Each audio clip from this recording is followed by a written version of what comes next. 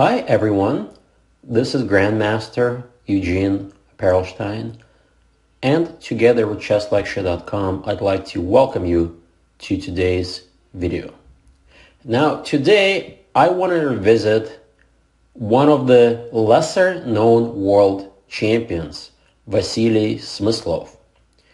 And Smyslov is sort of overshadowed by the great Botvinnik, who he has played a match. Actually, he played against Botvinnik 3 matches, right guys? This is almost like Karpov-Kasparov situation, where in the first match it was tied and Botvinnik retained his title. In the second match, Smyslov finally won. And in the third match, Botvinnik made a comeback and beat Smyslov. So that was an epic fight.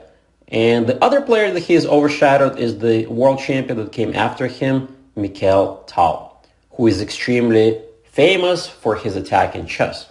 Yet, as you guys will see in this game, Smyslov is just as talented in attack as Tal. It just so happened that probably throughout his career he decided to take a more maybe sane approach, more positional approach. But when he was younger, he was attacking like a beast given the opportunity. So in this game from 1951, this is the semifinals of the USSR championships, his opponent is trying to confuse Smyslov by playing d6. So normally if you're a d4 player and somebody answers with d6, you have a dilemma. Do you play e4 and transpose to something like a perk? Do you play c4 and allow this very nice e5 idea? For example, c4, e5. This is actually pretty much close to equality, this endgame. Well known. Or do you play knight f3, which allows possible bishop g4 ideas in the future? So this is what Smyslov was debating, and his attitude for this game: I will take the center and I will go for the kill. So e4. So we enter a very sharp bishop g5 line of the perk. The idea is quite simple: queen d2, castle, f4, e5, and ram through black's position. I'm actually surprised that bishop g5 is not as popular these days, given how ambitious the system for white is. So you may want to take this idea and add it to your repertoire in case you know somebody who likes to play the perk. Bishop g7, queen d2, and here black could castle and allow white his idea with castle along f4, e5, or what he did in the game is also quite logical: simply go after the bishop. Bishop f4, g5, bishop g3, knight h5. This is well-known idea. You put the pawns on a slightly weakened squares, but there's a bishop there protecting the king side, and you're going to go for the bishop on g3. Well known for many openings, such as the Tory, the London system, except in this specific case, white has full control of the center. So Smyslov decides to continue with his attack. Knight c6, pitting the knight, bishop d7, knight g2, white's mobilizing all his forces, and black says, all right, I'm going to take. And obviously you want to take with the h-pawn, not the f-pawn. You want to have the open half, rather the half-open file, and the option of playing f4, e5. And black says, give me your bishops. Give me your bishops. Smyslov obviously doesn't want to play bishop a4. He's only helping his opponent's attack against the king with b5, another tempo move. So he says, yes, I will give you the bishop pair. And this is the position both players were striving for. So let us pause for a moment and try to evaluate. Generally speaking, right, 2 bishops are more than a knight. As a matter of fact, half a pawn more than a knight.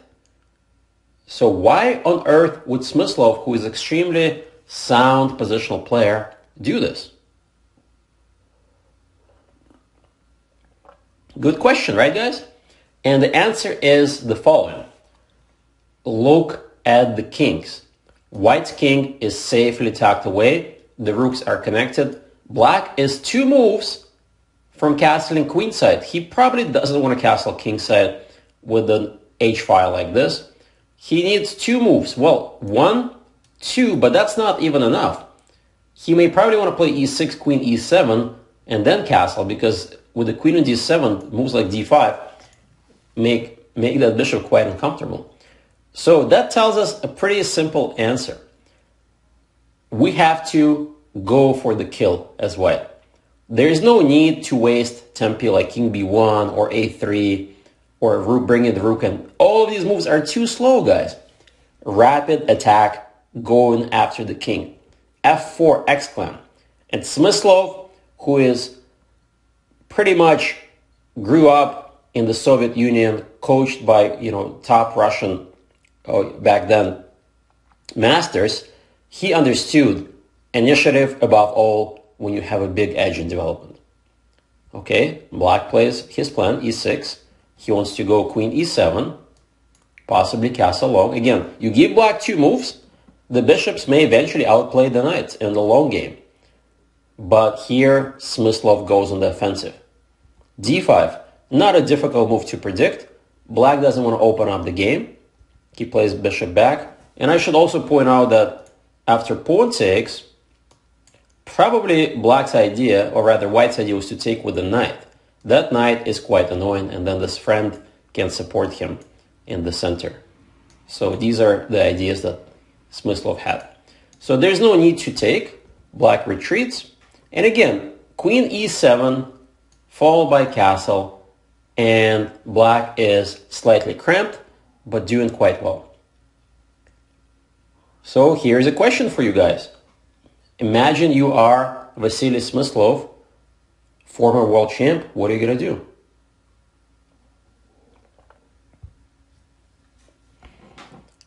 Well, if you said blow open the opponent king, you're on the right track. How we're going to do that? Slightly difficult. We have so many options.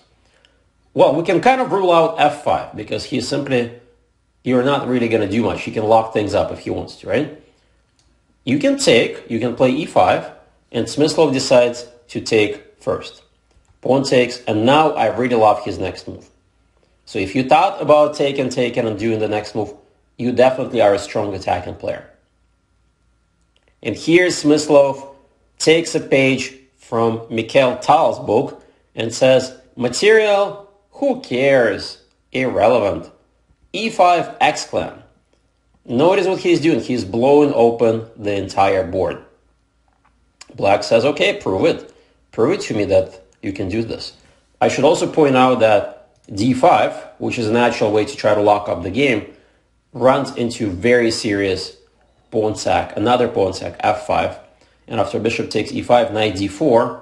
And with the rook coming in, either rook, this king is pretty much dead in the middle of the board. So black didn't want to do that for obvious reasons. So he says, I'm just going to take. And now here comes the critical idea. White doesn't want to take back on e5. He goes after the weakened king with a quiet move, queen d3. And the devastating check cannot easily be stopped. Notice the king can't come in because the bishop is hit, and the queen can't come in. Again, the bishop is hit. So queen e7 is the defensive try. Now check. Again, you can't block with the queen because I can trade and take the bishop. And black simply plays king d8.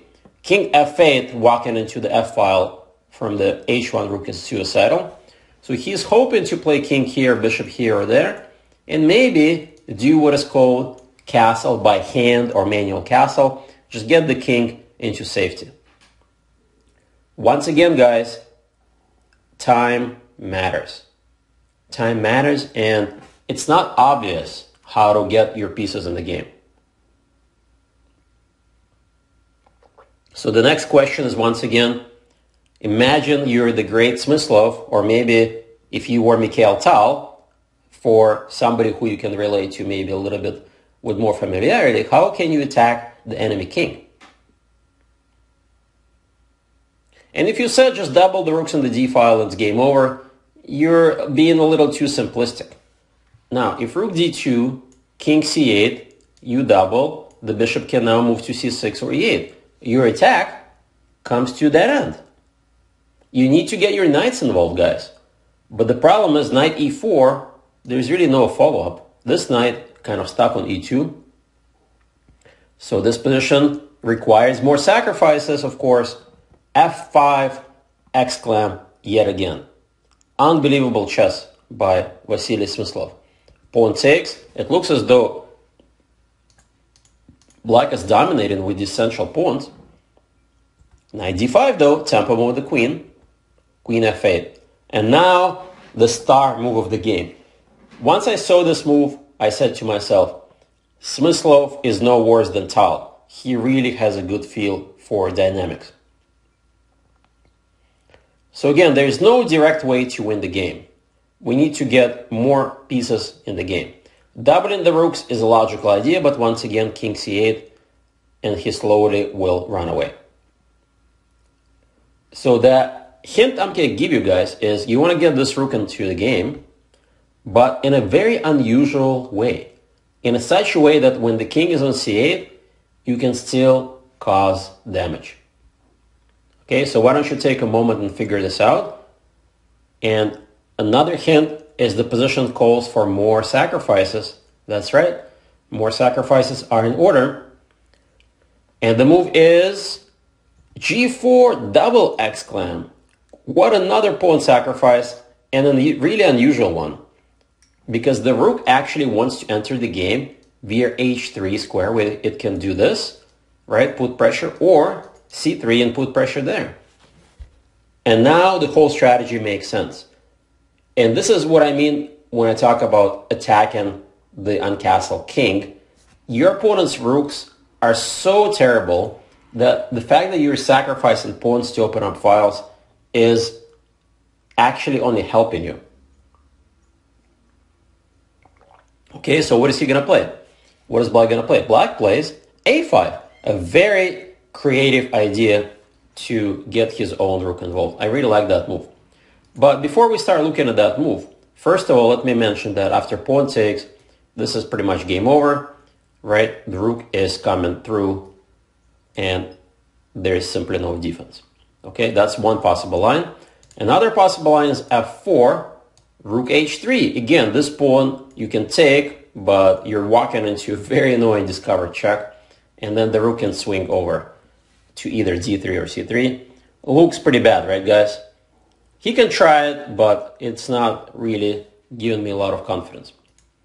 And now, let's look at what he did in the game. Very creative move, I should say. And here Smyslov takes the pawn, which is not a bad move, but it does lose a pretty serious chunk of his attack. When I analyze this game with modern engines, they point a very interesting sequence, starting with the move knight b6. After pawn takes, queen e6, hitting the bishop, the sequence is rather forced. Queen e7, rook takes, queen takes, rook d1, black has to give up the queen. And at first it looks like two rooks and bunch of pawns, right? Especially these guys, is more than enough for the queen. But if you look at this position closely, you realize that, well, this king is quite open. The knight could come in rather quickly, and these pawns are pretty weak. Therefore, the computer will say white is close to winning. But for a human, it's not obvious. Not obvious at all. So Smyslov, what he does also makes sense, but it does give black some hope. Pawn takes, here comes the rook, f6, logical idea to get the queen back in the game. Rook takes, he had to take with the rook, guys. Okay, very important moment. What's wrong with bishop takes?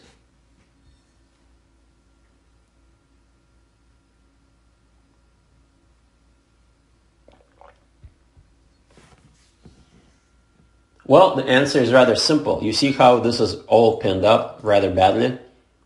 Rook f1, it's game over. You're going to lose a piece or a queen. So he had to give up the exchange. But keep in mind, black has still two pawns and the bishop pair. The game is far from over. And here Smyslov makes another small inaccuracy.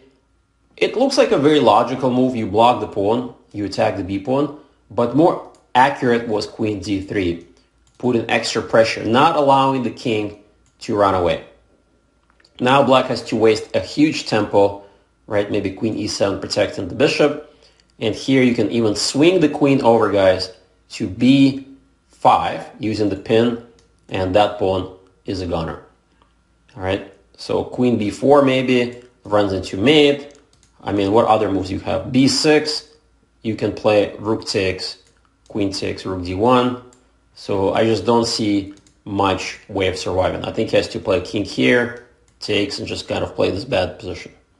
Anyway, Smyslov makes another inaccuracy, queen e4, king here, queen d5, bishop c6, queen takes b6, good play from black, queen a6, bishop back, queen c4, and here, guys, after queen c6, black is in serious trouble. He played really well defensive chess to survive this far, but going into the endgame, well, white doesn't have to take, but basically, this is not the kind of move you want to play as black, because the queen can later invade. The key move is e4, and he probably didn't like knight c3 because this pawn is weak.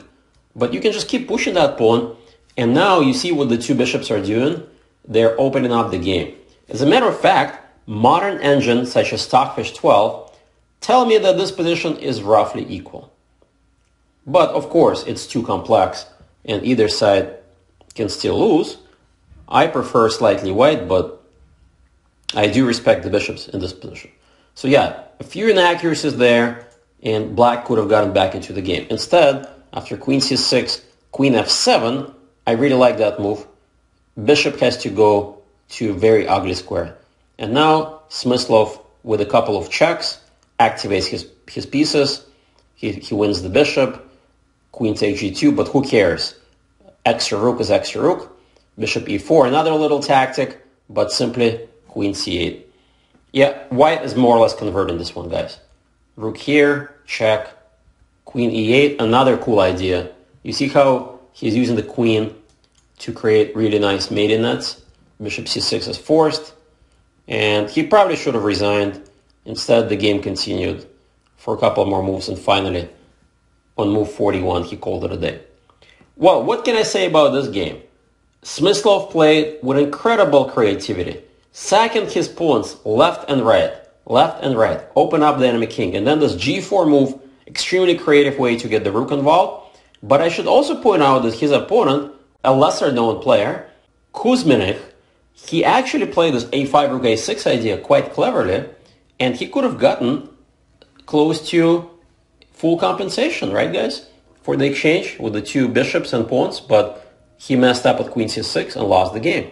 So modern chess is very similar to this game. Both sides are being very creative when they're attacking and defending, and the side who plays the most accurate moves wins. But this is by far not modern game at all. 1951, very, very ancient game, yet it does teach us a lesson, guys. Study your classics. Thank you very much. This was Grandmaster Eugene Perelshteyn for chesslecture.com. Goodbye.